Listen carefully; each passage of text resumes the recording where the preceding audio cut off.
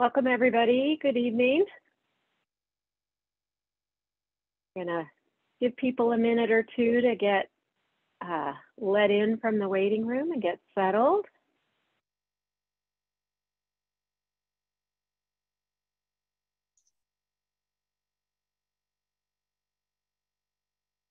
While that's happening, maybe we can put our first poll question up for people to answer while they're waiting for us to get started. Just like to ask folks who are joining a little bit about where you're coming from. Go ahead and take a minute to mark your response to whether you live, work, or recreate in the Chehalis Basin, while we give people another minute or two to get all set up and joined.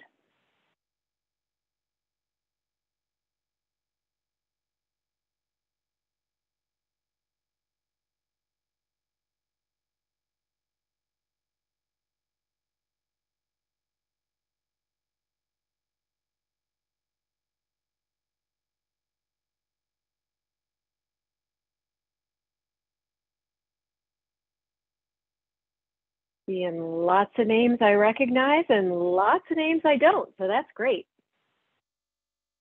Glad to see a number of people joining us tonight. We'll start in 1 more minute. So if you haven't answered the poll question that's on your screen, I urge you to do that.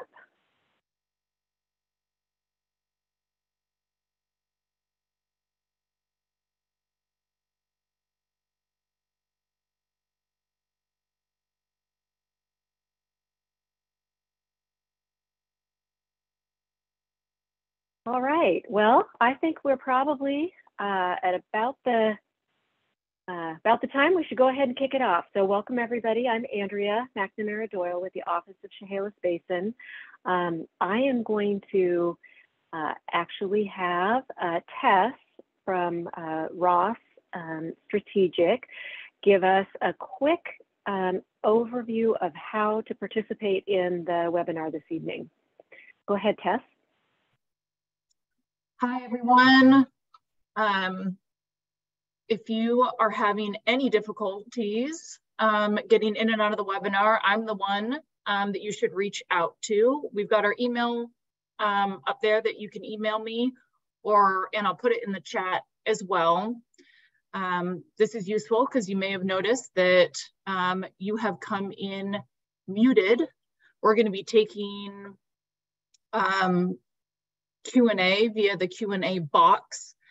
But right as we're getting started, we've got closed captioning on. So that's that little CC down at the bottom of the screen. So that can be a little bit helpful if you're having trouble, understanding anybody or audio is not coming quite through, but hopefully that should be all clear. And we also are offering Spanish interpretation tonight. So there's a little globe symbol down at the bottom of your dashboard that'll allow you to listen to Spanish interpretation.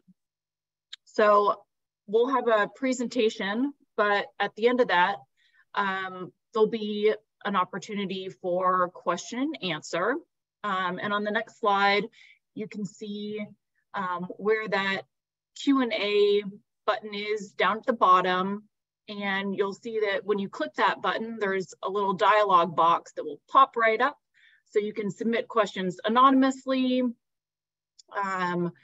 We will do our best to answer some of them live. Some of them will be responded to via text, just in that dialog box correctly.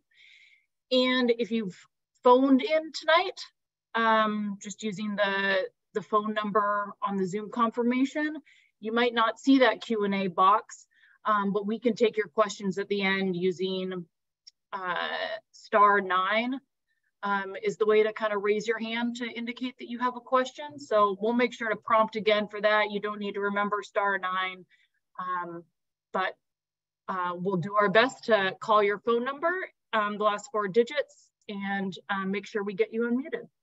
Thanks, Andrew. Thanks, Tess.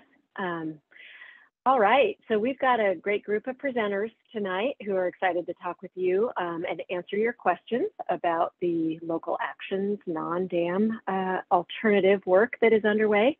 I'd like to start by introducing the co-chairs of the land steering group that have been guiding this effort. Todd Chaput has lived in the basin for more than 25 years and has held a variety of roles in the community, including positions like chairing the Twin Cities Rotary, the United Way of Lewis County, the Chamber of Commerce, and the Lewis County Public Facilities District. It was his involvement with the United Way during and after the 2007 floods that have had a huge impact on Todd and brought to the forefront for him the importance of finding a flooding solution in our basin.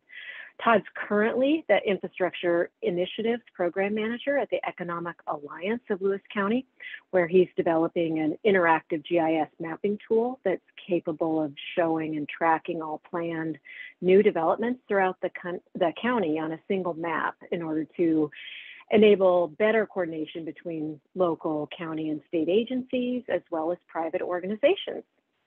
So welcome, Todd. Glenn Connolly is our other co-chair. He is the director of the Chehalis Tribe's Natural Resources Department, and he's worked for the tribe since 2004. Glenn has a BA in environmental science studies and has worked in the construction and public health fields before getting into natural resources protection. He's been directly involved in floodplain management and restoration for more than 16 years and has a deep appreciation for natural river ecosystems. After Todd and Glenn, tonight you're going to hear from Alex Dupe, a principal with MIG, which is the consultant team that's been working with the land steering group in developing potential solutions for long-term flood damage reduction. Alex has over 20 years experience as a planner working with public and private clients across the country on complex urban planning, community design and development, and transportation projects. He brings a lot of facilitation experience to help engage clients and stakeholders and the public at large in complex and sometimes contentious conversations to help define shared goals and build consensus around implementation strategies. We've got Dave Rogers on our call tonight. He's an engineer who's practiced for 30 years across many different areas of civil engineering.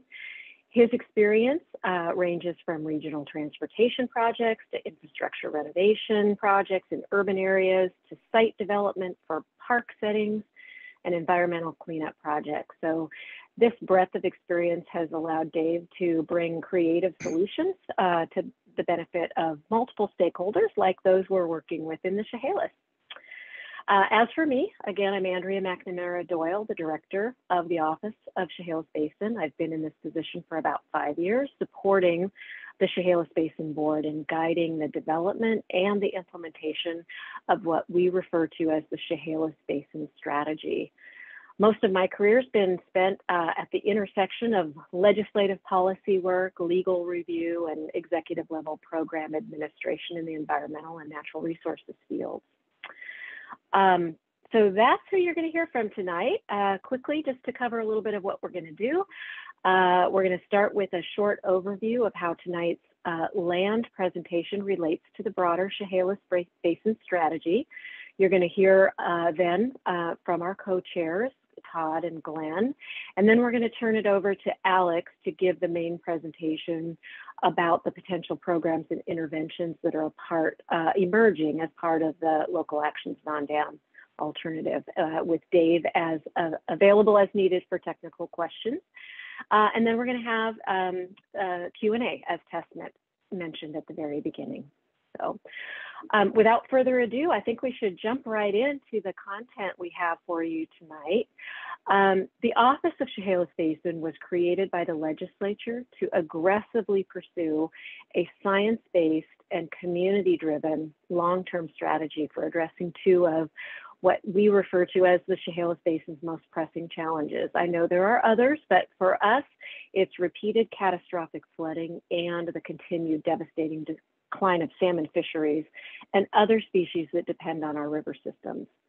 The office's work on the strategy is led by a diverse group of Chehalis Basin board members who are all bound together by their shared commitment to the long-term resiliency and vitality of this basin and its associated region. The strategy is already funding projects and programs at all scales, small, medium, and large, in order to make progress on our goals. What we do as part of the strategy is we help individuals and communities protect homes and businesses from flood damage. We work with landowners to slow harmful riverbank erosion and restore habitat for salmon and other aquatic life.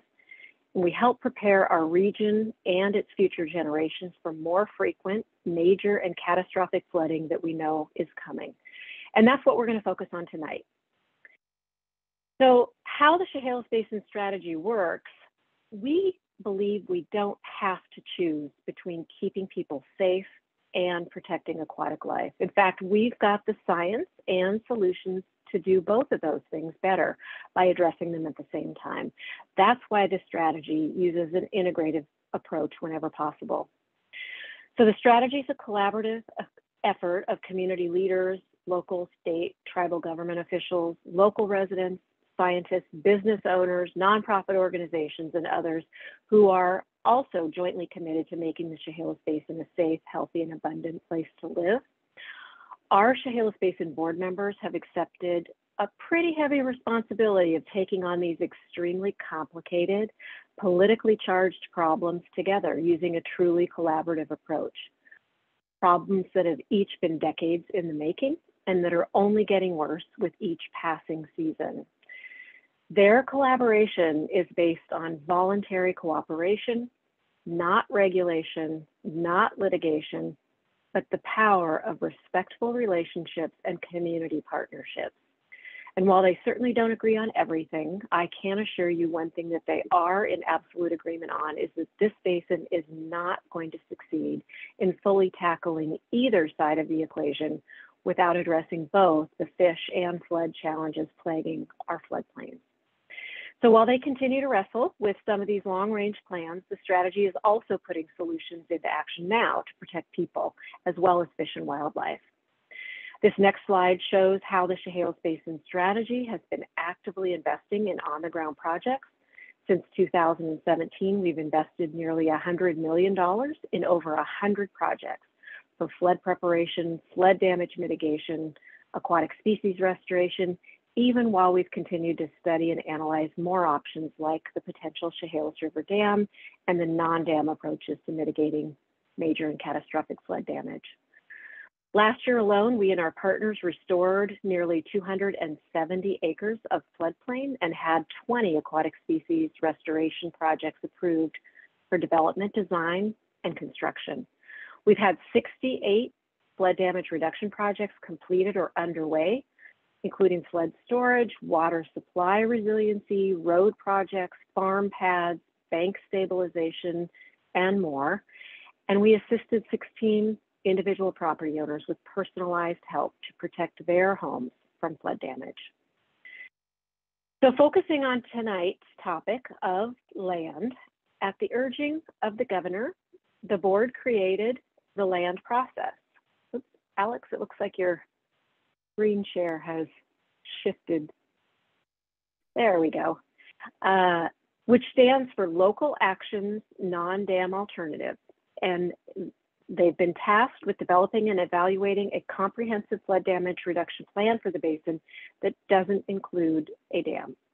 So the steering group and their independent consultants were tasked by the board with recommending the best non-dam alternative they possibly could. The board asked the steering group to consider what the science is telling us about projected increases in the frequency and intensity of future flooding events. They asked for an alternative that could provide a comparable level of protection as the proposed flood retention facility for homes, businesses, and critical facilities that are already in harm's way.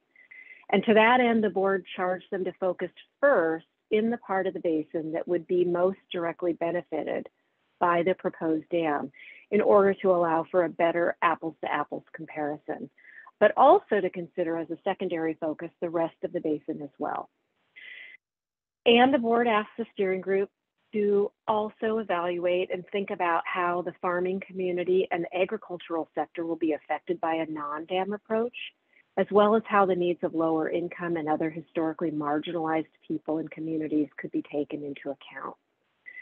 So leaving no stone unturned in the search for viable alternatives to the dam is an essential part of the board's due diligence, even in the face of criticism by some of enough studying already, which, believe me, I know many of you are thinking.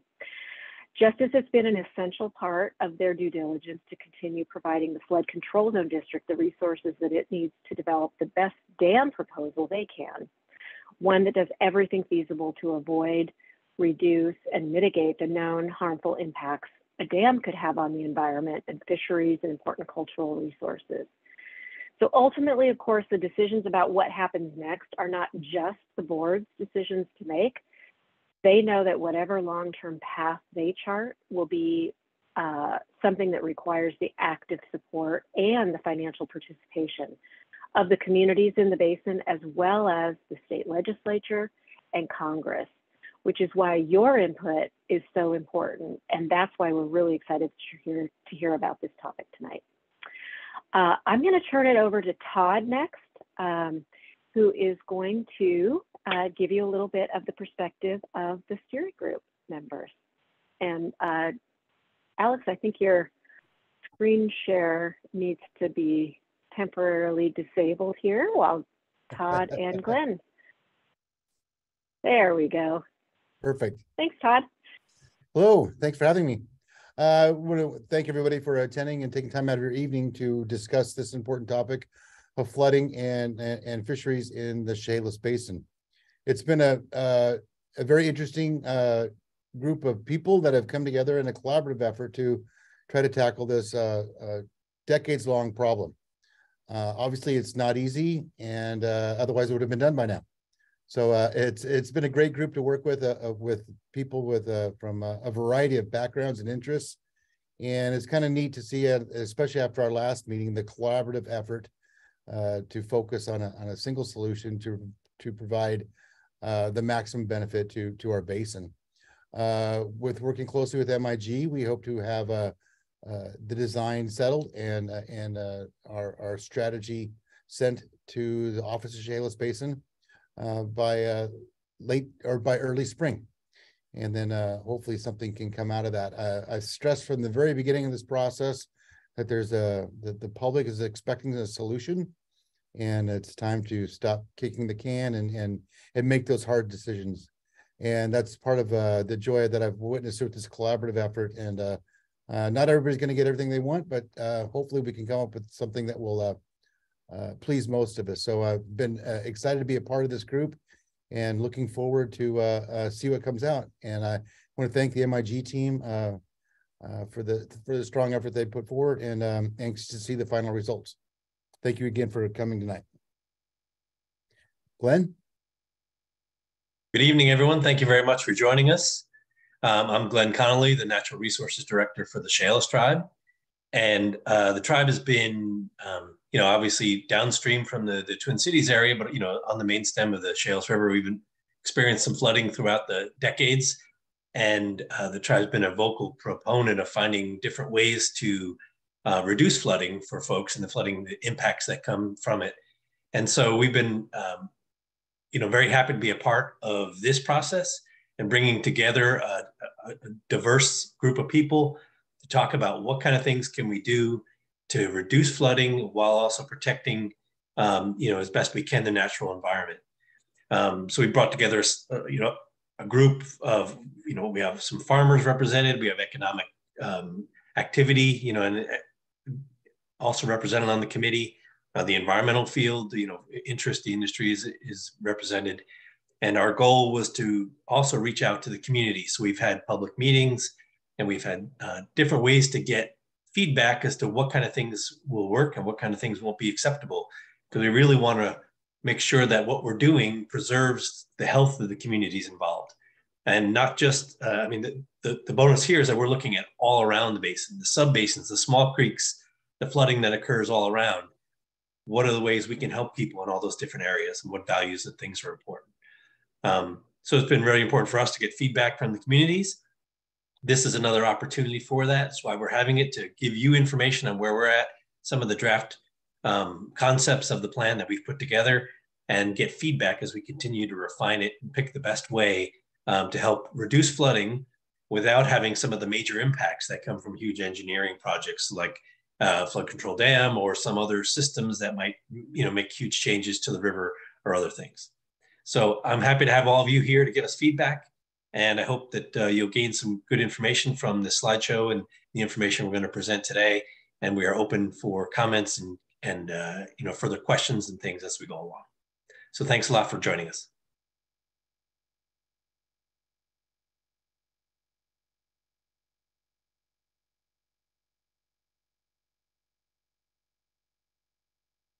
I think you're up, Alex. All right. Do we want to leave the survey up first before I go, or do you want to, how should we? Oh, yes, thanks. Let's go ahead and have you get started while that survey is up for maybe another minute or so. Okay, great. All right, well, thank you everybody. Once again, my name is Alex Dupy. I'm a principal with MIG and the project manager for our consultant team. And thank you so much for everybody to call in tonight. I know it's dinner time and everybody has busy evenings, and so we do appreciate your time. So I'm going to step through a number of slides to talk about the process that we've been through, where we're going, and then some of the different options and interventions and programs that we as the project team, the steering group, the board, and the broader community have been discussing over the past several months. So just to give you a sense of where we're looking, Andrea talked about our general project area. We are looking primarily in the upper Chehalis River Basin, which is essentially Grand Mound and Centralia South to the beginning of the Chehalis River. And so we recognize that that is a core area of analysis, but also, as a part of our process, looking for areas downstream as well as upstream for if we do any projects within the central and upper area, is there any impact downstream? So we want to make sure that we're not just thinking about those urbanized areas or those upper basin locations, but also focusing on those downstream areas where if we do a project and we have an impact that we need to address. And so just to give you some context, when we think about the Chehalis River Basin today, it is a very large area that encompasses a number of different environments. And when we think about flooding, it is significant. And so that blue area bounded by that red boundary is essentially our project challenge. And so as a part of the draft environmental impact statement for the dam project, they looked at what was called a late century flood extent. So that's essentially the 100-year floodplain expanded about 25–26% throughout the basin. So when you think about the scale of flooding and the scale of impact for this project, it's significant. And so I want you to think about that as we step through these different programs and projects that we've been discussing as a part of this process, as a way to be able to address a significant issue that faces, that challenges everybody living and working within the basin. So the question to us, and the question that Andrea raised, is can we reduce catastrophic flood damage in the Chehalis Basin without building a dam? I know many of you are already familiar with the dam project and the analysis. Our charge is to can we do something that includes everything except for building the dam? And the other question is, haven't we already studied this? Why are we still doing this again? And one thing that we've come to is that there have been a number of studies in the past that have looked at different ideas and programs and projects, but we've come up with some new information and different combinations of projects that we believe have a valid opportunity and a way to reduce flood damage. And so when we think about that planning process, we had a series of steps that we worked through with the steering group. And really, it's first is looking at the target level of protection. What type of flood are we looking at? Where are we looking at? And what level of protection and damage reduction should we be marching towards? What are the types of projects and programs that are needed to address flood damage within the basin without building a dam? How much can be achieved through floodplain restoration? What if we just did continue to do all of the great work that the Aquatic Species Restoration Plan and the Basin Strategy are doing for floodplain restoration? How much can we actually incorporate into this process, and what does that mean for flood damage reduction for these large-scale events? What are the economic development opportunities? Not only are floods, have potential huge impacts to the economy, but if you reduce that damage, what are some of the opportunities that that might bring? And then finally, and this is a piece that we are working on today, is what are different ways that we could actually fund and deliver these types of projects? How do we actually get from planning to implementation and project delivery? So that's our project in a nutshell, and that's the direction that we're moving over the next several months, as Todd mentioned, to have a recommendation later this year. I want to step through some of the work that we've done early on with the community. We, in May, through a large public process, had about 75 community members, elected officials, interested parties meet at the Great Wolf Lodge to start to talk about shared values and common interests. So we talked a little bit about projects too, but really the goal was to be able to provide a sound basis for our project. What are those key outcomes that we want to think about? What are those things that tie us together as a community that will help draw and lead the specific process and projects that we would be developing over the coming months? And there were a number of elements and values that have continued to really drive the projects that we'll talk about in just a moment. Family, culture, and heritage. Number one for many people who attended the meeting and took the follow-up public survey that we had. I'm really respecting the strength that comes from the people, the heritages, the cultures within the basin.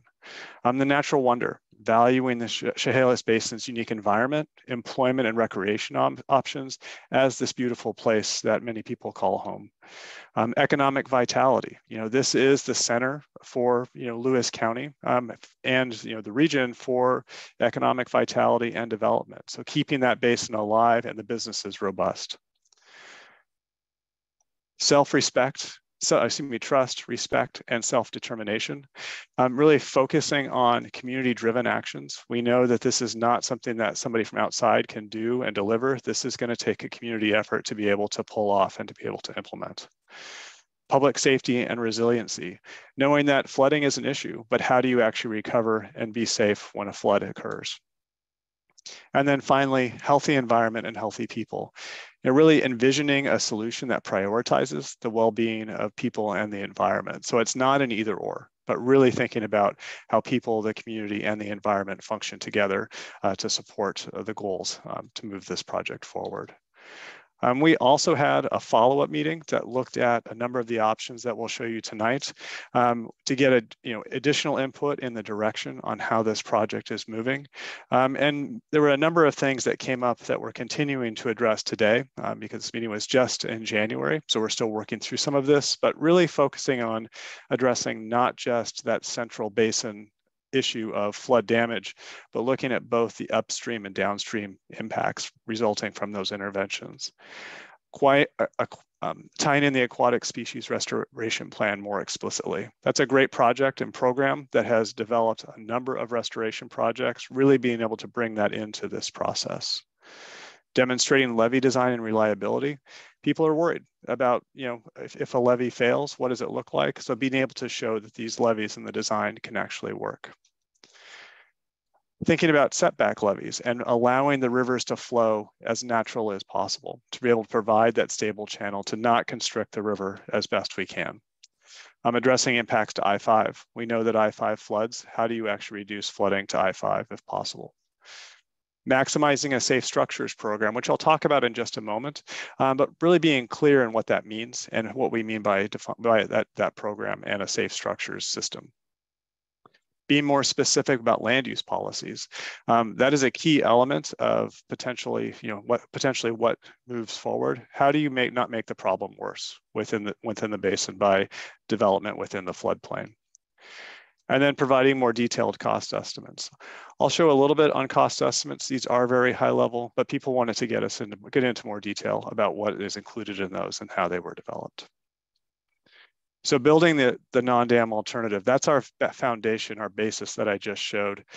What are the specific potential interventions that we could be using? And many of these are the Army Corps of Engineer definitions of what is considered structural, which are those larger interventions, engineered designs versus non-structural interventions, which could be programs or land use or smaller elements. But dams, of course, that's something that is well known as a structural element. Flood walls and levees greater than 6 feet, so those larger levees. River channel diversions, which we'll show some examples of that we're looking at. But also the non-structural interventions, things like floodproofing, elevating, and relocating homes and businesses in a voluntary basis. Those are things that are already happening in the basin. How can we start to bolster that?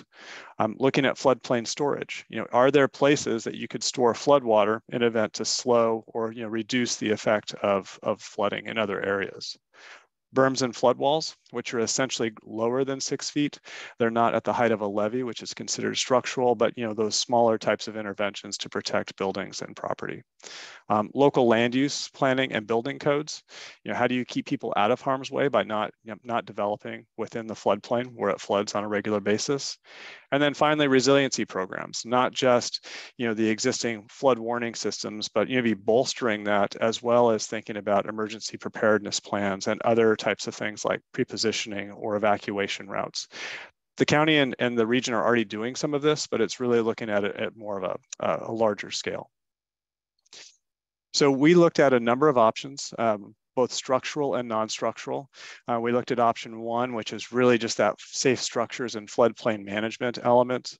We looked at another option, which was water flow and diversion. So starting to get into those structural interventions, which actually creates new channels or expands the floodplain where there are pinch points. We looked at a levee option, which looked at placing levees in strategic locations where there are a large number of structures to protect them. And then we also looked at an option which is essentially everything, moving all of these pieces forward in some fashion through a time frame that would incorporate all of these various elements. And so I want to stress that no decisions have been made about what the eventual recommendations will be. The land steering group will make a recommendation to the Chehalis board, as Todd mentioned. We're planning to do that in April to the board. But ultimately, the Chehalis Basin board will determine what the next steps are and how this moves forward. So we are in the process of developing and refining what that recommendation might look like. But really, it's the steering group and then the basin board that make the ultimate decision on what the next steps are.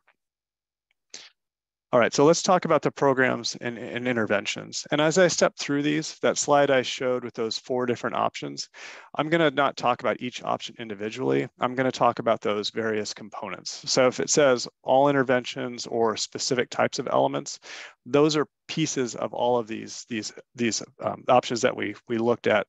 But just in terms of time, I wanted to make sure we could get through all of them. So safe structures and floodplain management. So when we think about safe structures, that is a way to think about protecting, raising, or voluntary relocation throughout the basin where a structure or a business or a commercial type of development floods on a regular basis. So how do you start to think about areas that may not be protected by a levee or continuously flood through many different events? Are there ways that you could protect, raise, or potentially relocate those structures? And the strategy is doing some of that. The Safe Structures program is one that would take it to the next level and really start to think about a more proactive approach.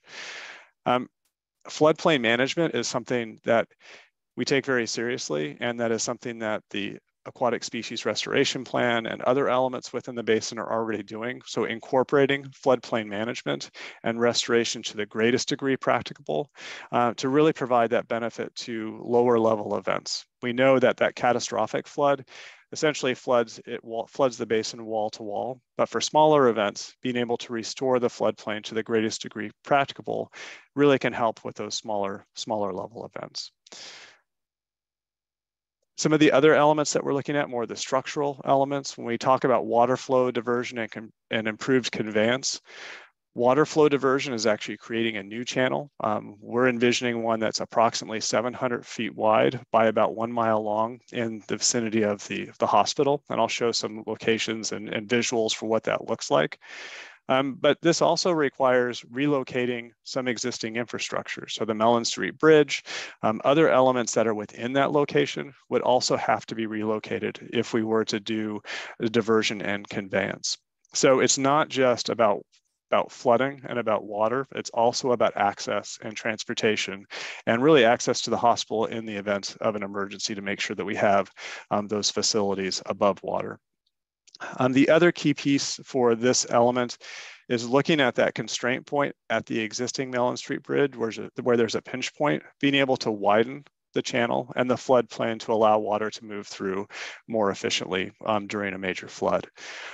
But we do know, and this is true with all of the infrastructure elements, that there are cultural resources within the vicinity, within the river basin. And so as a part of any future action moving forward, all of these projects would have to go through an environmental review process that would include an evaluation for cultural resources, environment, as well as all the other typical elements you find within an environmental review.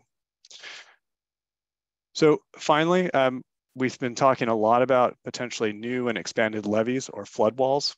What those facilities are really depends on the location that you're at.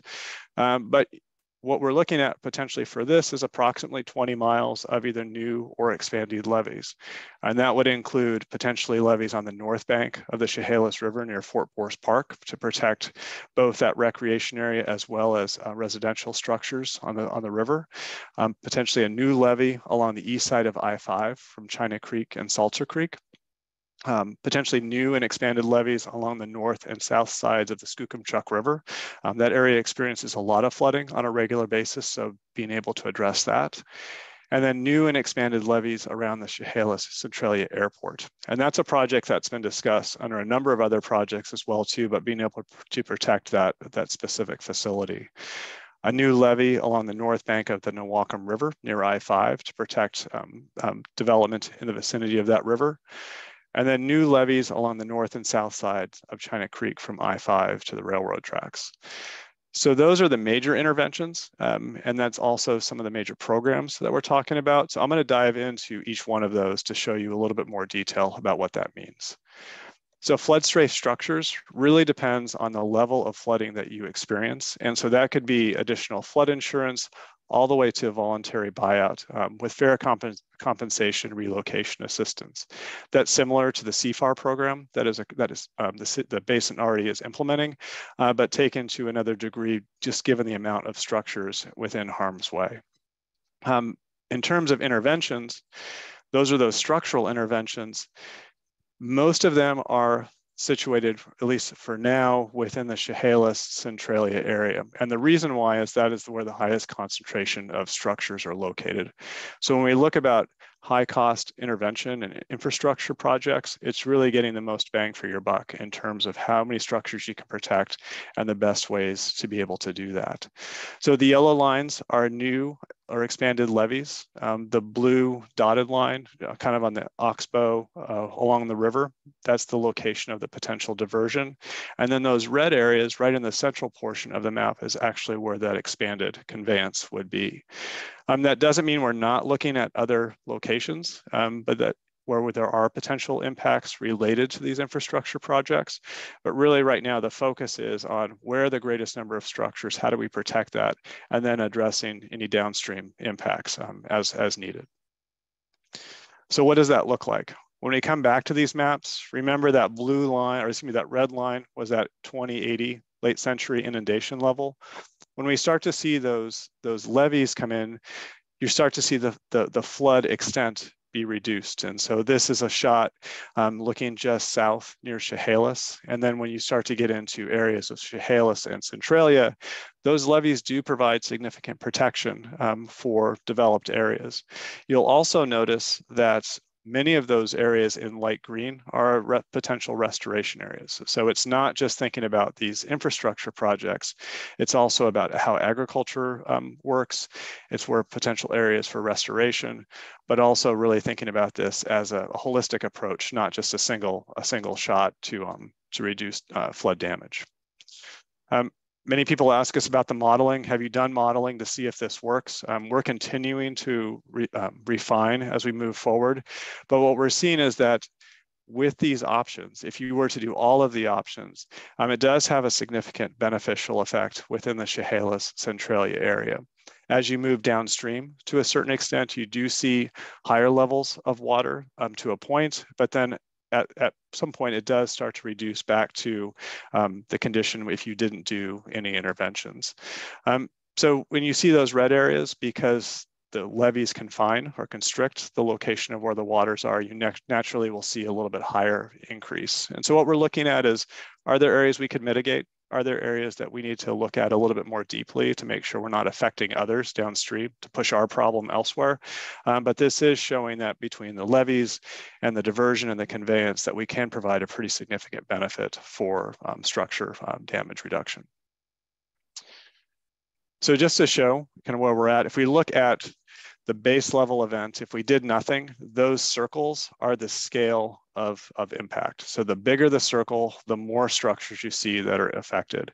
And the different colors within those circles, protect is green, which is essentially protect in place. You might need to move your furnace or protect your crawl space. To raise, which is yellow, which is you're actually raising your house, you're raising the foundation of your house to get above the floodwaters, to potentially relocate those orange areas. And so really very few potential relocations compared to the scale and the size and the number of structures, but definitely in the Chehalis Centralia areas where you're seeing those biggest bubbles and that higher concentration. When we start to look at all of the interventions, we believe based on the interventions that we proposed and then, kind of how that relates to the flood retention facility, there are different locations that are affected by what the land is looking at versus the flood reduction facility, but still about the same amount of protection. We actually think from a number of structures removed from inundation, that the land option, if we were to do everything, would have about the same or slightly better results for flood damage reduction to structures than even the flood retention facility. So keep that in mind, and you see this difference in circles, those much smaller circles compared to before. It does become a significant benefit for those areas with a high concentration of structures. So I'll just show some pretty pictures. This is, what floodplain restoration might look like. This is looking north near the hospital, the existing condition. What if you were able to restore that and look at potential recreation and other wayfinding or placemaking opportunities, really starting to tie that economic development to the floodplain while still allowing agriculture to occur in those places. But we also know that it floods. So these need to be floodable locations that can be, adaptable when it floods, but also provide those opportunities when it doesn't. When we start to talk about the diversion and conveyance, those bigger infrastructure projects, you can see just up on the top of the picture, it says existing Mellon Street Bridge. That's the constriction point. So this option for the diversion and levees actually moves Mellon Street Bridge to the south. And so that's that bridge in the foreground. You can start to see that diversion being constructed and some new bridges, which would be required as a part of that. But when it floods, it does what it's supposed to do, which is allow actually water to move forward. And then you look at the other side of that, that's the inlet, this is the outlet. What if you started to create, that diversion, and how does that start to relate to, areas to the south, still allowing that flood water to move forward, but protecting that with levee and other systems to protect existing residential areas. And so what does that mean and what does that look like? There's a lot of examples from diversion. This is Thornton Creek in Seattle. This was a flood channel that provides both natural amenity as well as flood management and stormwater. The Napa River, which is a great example of a diversion. It's actually very similar in size to what we're talking about for Chehalis, which over time has provided a development opportunity adjacent because there is flood protection. And just recently, California experienced, its kind of major floods in January to where they did start to close the floodgates. And that same diversion was doing what it was supposed to do, which is move flood water through. Other locations that are doing this, it's not just in the United States. The Netherlands manages its river system in a number of different ways. An existing river that includes additional conveyance, again, a major infrastructure project, but a way to move water through more efficiently that also protects development. Cedar River in Cedar Rapids, Iowa. Similar setup, using a series of flood walls and levees and other types of diversion to move water through. But then also those more specific types of elements like levees and flood walls. A flood wall can be just a wall, or it can be also a part of the community that encourages economic development and protects adjacent residents. So, a flood wall with walkway in residential areas. Levees can be landforms, so they don't have to be just a stone or rock or dirt mound. They can be designed to be aligned with the design of the community, but also providing amenities. We've talked a lot with the community about adding amenities onto those levees, and that's done in a variety of different ways, whether that's just a bike path or in some areas actually creating spaces that people can gather.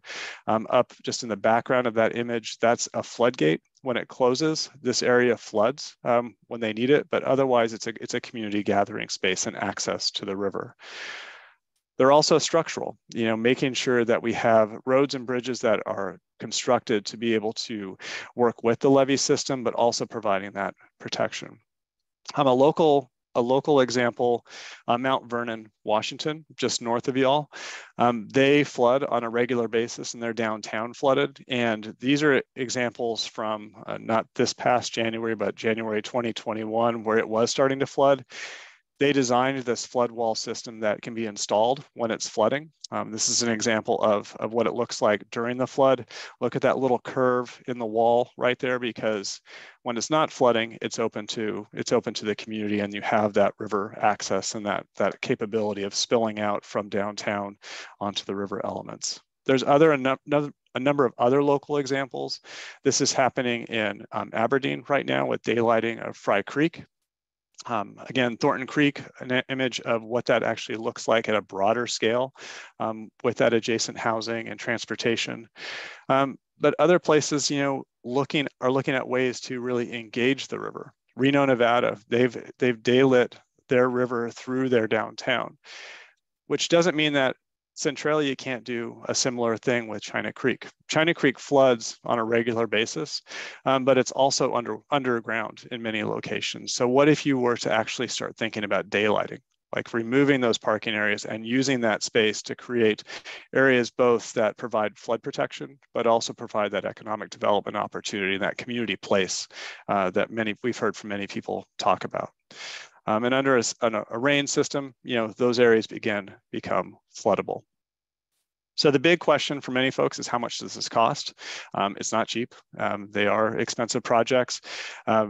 Infrastructure for this could be up to 1.6 to 1.9 billion, and safe structures could be expensive as well too, given the number of structures. So just in terms of scale, these are very high level, but what we're seeing is that these are a number of different projects that could actually build upon one another. So it's not a single project occurring right now. It could be a number of projects over time. So when you think about that cost, that could be 15 different projects as opposed to just one.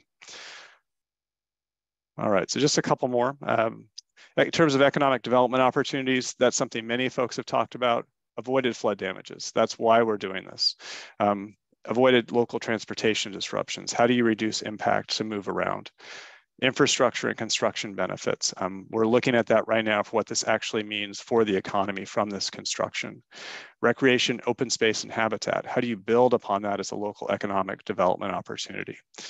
And then an opportunity to update land use and building codes. That it will be a critical piece of what we will continue to talk about with the steering group and the board.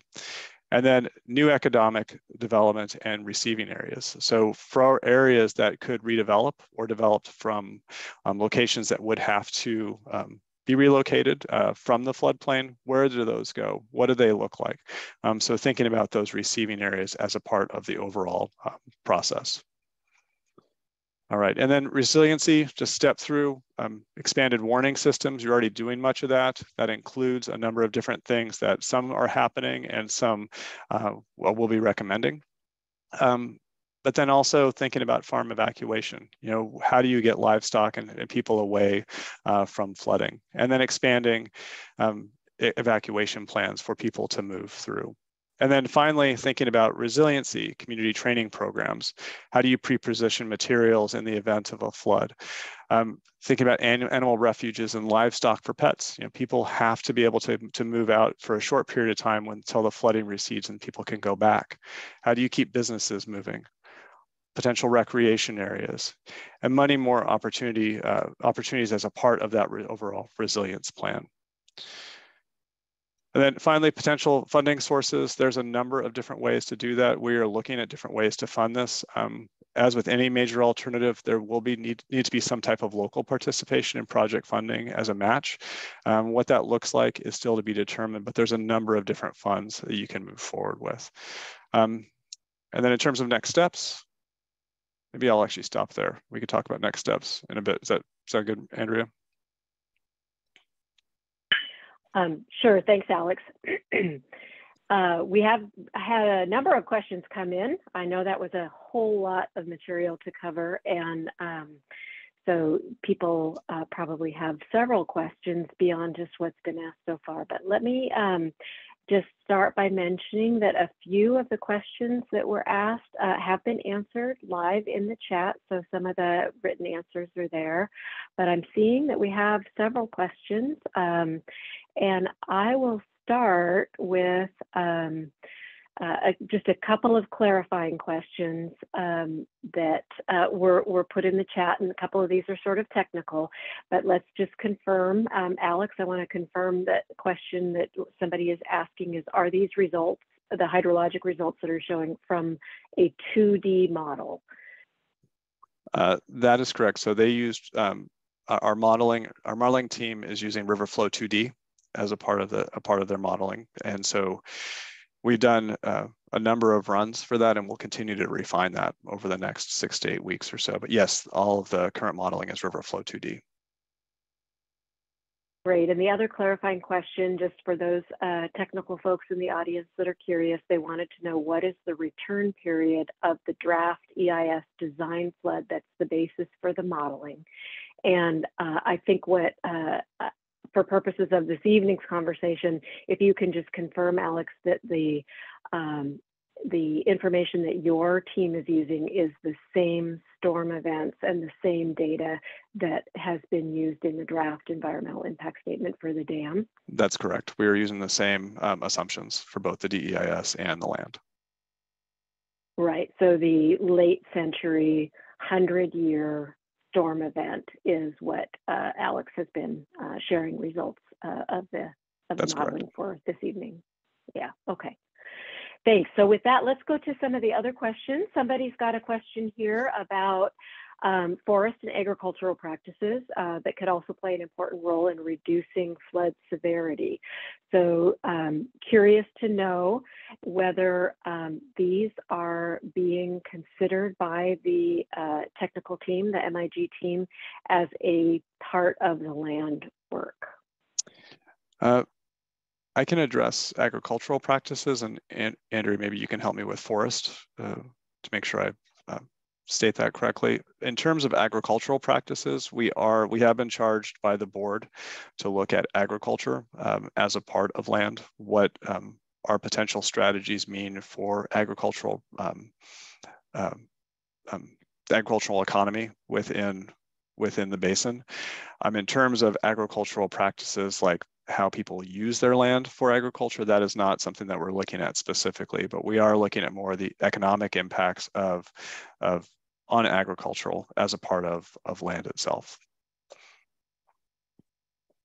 Thanks. And with respect to forest practices, there is definitely an interest in understanding more about what kinds of changes in forest practices could be utilized in the basin to have to see changes in how water is managed through the basin. We are in communication with forest management practitioners to look at those practices related to keeping mature forest canopies as long as possible while harvesting and thinning to maintain healthy forests. So it is not an explicit charge of the land steering group to look at that particular element, but it is something that the board is examining. We have another question here about information. What's known about information regarding the impacts on the aquatic environment and species that are associated with these structural interventions that you've been talking about, such as levees and things of that nature? Have the impacts been assessed yet on those on the aquatic environment from these types of structural interventions? Yeah, that's a great question. And where we're at right now is essentially developing what the vision for a program, a series of projects might be. If these or one or all of these move forward, we would refine what that alternative looks like, and then prior to any funding construction, it would go through a formal environmental review process, which would include aquatic species and other environmental effects. So we're not quite at that point yet. But if any of these were to move forward, that would be a likely next step down the road. Thanks, Alex. Next question, I think maybe I would see if Dave can chime in on. This is a question about the area of the proposed diversion. And the question is that at a previous meeting, it was stated that the city of Centralia has permitted a development recently, a development project that's right in that same area as the proposed diversion channel. And if that's the case, is this diversion channel still being considered? Great question. The development is, the parcel is partly in lowland and partly in upland. And they have put the housing on the upland portion of it. And the diversion, the reason we have the route that we're showing is because this area floods. So what we're looking at is, can we utilize that portion of property that isn't developed and have that part of the diversion? And then also looking at moving it over towards Scrimmin Creek, and is there room to move it over? So we're looking at those two things in light of this new information. Thanks, Dave. And just to be clear, that new development hasn't been built yet, right? I think the question is about what would happen if now that that development project that has been proposed has been approved. Does that change what you're looking at? Yes, it's on paper, and it is. It's on paper, right? It's on paper, and ours is on paper. So between the two pieces of paper, we're analyzing moving it over. Yeah, so it's still in consideration. Thanks. I see that there was a clarifying question asked early on, and I apologize that I looked over it. I think it was probably answered. There was a question about, can you define more specifically what you mean by levee and what they're made of, et cetera? Somebody was just asking for some more detailed definition. So I think you showed some really nice pictures, Alex, of the different forms that levees can take. They can be both engineered and structural, made out of concrete.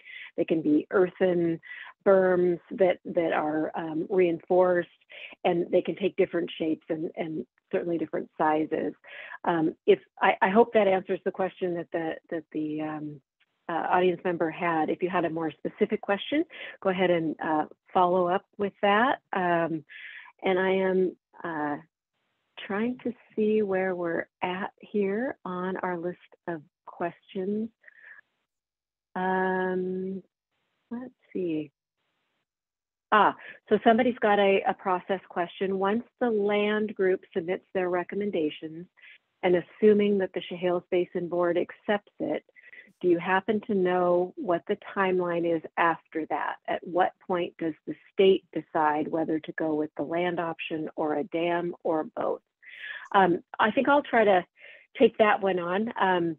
It's a little bit of an unknown, but so as Alex mentioned, the process steps that we do know are that the steering group is going to be presenting their recommendation to the board in April of this year.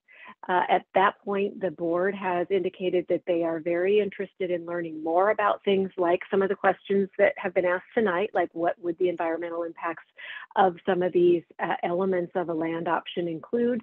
So there would likely need to be some additional environmental review and some other work done to refine what the projects entail that are part of the land alternative.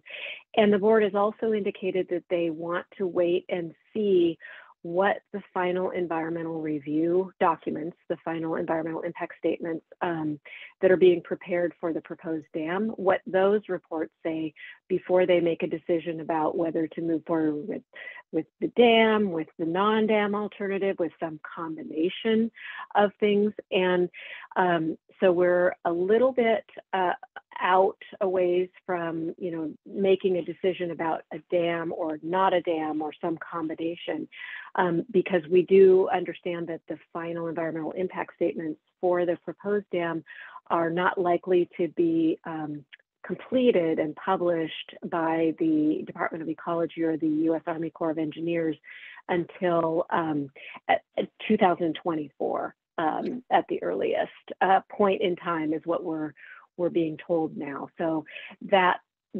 question that you're asking about, at what point does the state decide to move forward, there'll be the board's decision, which in turn is really a funding recommendation to the legislature and to other funding partners. And of course, that includes the communities.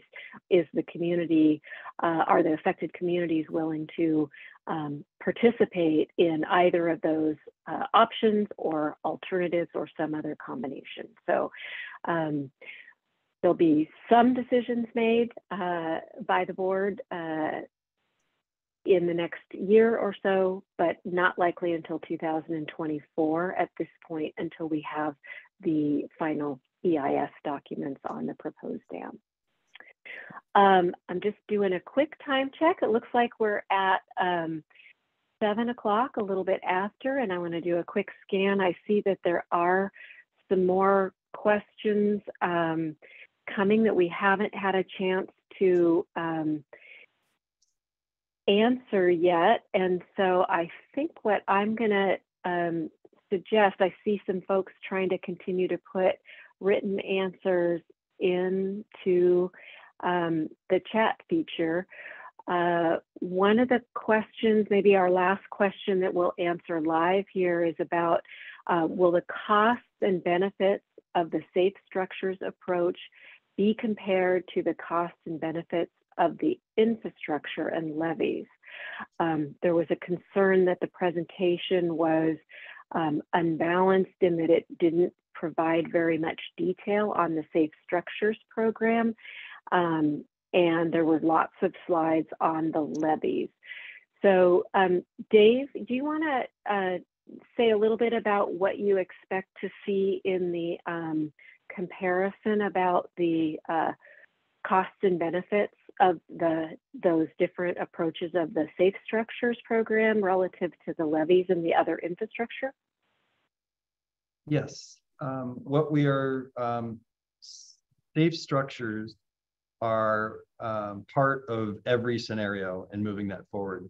That is a constant in moving forward, regardless of whether there's a dam and whether land does anything. It's safe structures is something that is critical for this basin and critical moving forward. So that's a constant moving forward. It's a matter of how aggressive the funding and implementation of that is in the future with policy and funding. As we're going through and we're taking the base storm from the DEIS and we're applying these solutions, we're applying the diversion, we're applying the levees. And what we're doing with that is we're looking at the change in structures that are inundated. And what we're looking for are the most benefit for the dollar spent and for other impacts such as construction impacts, and analyzing that. So if we're putting in a levee and there's not a large habitat degradation, and that saves hundreds of structures that we don't need to relocate or raise, we are going to be in concept looking at the cost of that levy versus the cost of the development that's there, the infrastructure that's there, the water system, if they're on a water system, sewer system, the value of that infrastructure that's there. So yes.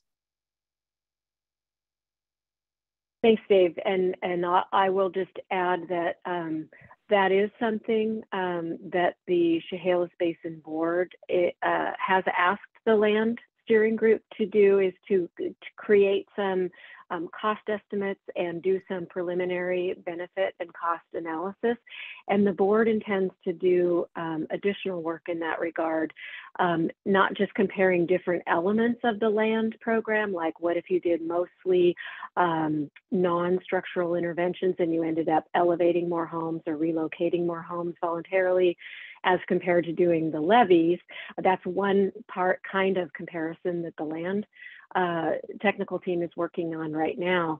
The board is also intending to do a comparison of some of those benefits and costs of the land alternative or the non-dam alternative, and that suite of actions that moves forward from the steering group, and compare those to the benefits and the costs of the proposed dam facility. So there will be much more comparative analysis that will be generated that'll look at both costs as well as benefits. And by that, I mean both environmental costs as well as economic costs and social costs and benefits as well. So I realize that we're getting a little over time now. It's 5 after 7, and we've got still more questions coming in. So this is great. This is really a part of what we really wanted to do, was generate some interest and some questions from folks. I know there's probably a lot more that people are interested in knowing. We've got up on the screen here a place where you can get more information at the ChehalisBasinLand.com website. If you select the emerging options menu choice from that website, you'll get to see a lot more both written and visual information about the presentation that Alex just walked you through. There is also the ChehalisBasinStrategy.com website that has a lot more information about the Chehalis Basin Board, what its role is, what other parts of the strategy are, like the Aquatic Species Restoration Plan. And then that email address that's on the bottom of your screen there, info@ChehalisBasinStrategy.com, is a place you can send follow-up questions if you think of them after tonight, or if you want to provide input and comments based on what you heard tonight, that you want to make sure that the land steering group hears, that the consulting team hears and understands sort of what your perspectives and concerns are. And the other really important place for you to provide some input is through a survey that is going to be launching tomorrow. And I'm going to let Alex tell you about that before we close, because it is a really critical place for you to provide your input. And that is definitely what we're happy to be engendering here this evening through your questions and your attention to these presentations. Alex, do you want to tell us about the survey? Sure. Thank you, Andrea. So as Andrea mentioned, we will be launching a survey tomorrow. That will be a map-based survey. So it's an opportunity for you to provide direct input on maps about, kind of areas that you're familiar with and where you live and where you work, but also some of the specific interventions and programs that we talked about tonight. So it'll be very similar in terms of kind of the type of presentation that we provided for the information. The goal for us is to assist with that survey, the steering group, as they deliberate and start thinking about what their recommendation might look like to the board in the coming months. And so it should take 5 to 7 minutes. It's not a big ask or a big lift. I think it's excellent information for folks to be able to review, even just as background information. But also, we really want your input because that's what we're going to be using to help develop that recommendation with the steering group. So what we'll do is we have all of you signed up for the webinar tonight. We'll get that out to you tomorrow. I encourage you to share it with friends and family and other contacts. We want to have as broad a base for input as possible. And so I charge you with helping us get the word out. So you obviously have an interest in this process. Please help us make sure we get the word out on the survey so that we can get as much input as possible moving forward. And it'll be open for about two and a half weeks or so through the end of the month. So with that, I just want to thank you for the time tonight. And Andrea, do you want to close us out or move there? Or Glenn or Todd? Sure, yeah, I'm happy to. Again, I just want to thank everybody for joining us tonight and listening to the presentation, asking some really great questions. Those questions that we haven't been able to answer live for you, we have captured them, and we do plan to provide a follow-up to some of those questions, and we will prepare a summary document of some of the Q&A that we've had here. That will get posted on the websites, both of those websites, the ChehalisBasinLand.com website and the Chehalis Basin Strategy.com website. So either of those places, you'll be able to see the answers to some of the additional questions that were asked this evening. Todd, Glenn, I'll give you the final word as our co-chairs that are guiding this this land process. Well, Todd, I'll go first. Just say, I know that was real fast. There's a lot of information that's kind of pushed out to you folks, but there are definitely places to go look at more information and get a better handle on it. So thank you all for coming, and please do reach out to some of these website links and do a little more reading and share more information and send us questions. Thanks for coming. Yeah, I want to thank everybody for attending tonight. Hopefully you gleaned some information from it and came away a little more knowledgeable. It's been exciting to see this move forward, and anxious to see it to some sort of completion. But we're getting closer, and there is more information out there. This was quick tonight. Do some more research. Make sure you're looking at this with an open mind. I said at the very beginning of the process, if you can't imagine a world with the dam or without a dam, maybe you shouldn't be involved in the process. So let's find a solution, and everybody have a good evening. Thank you, everybody. Good night. Thanks, all.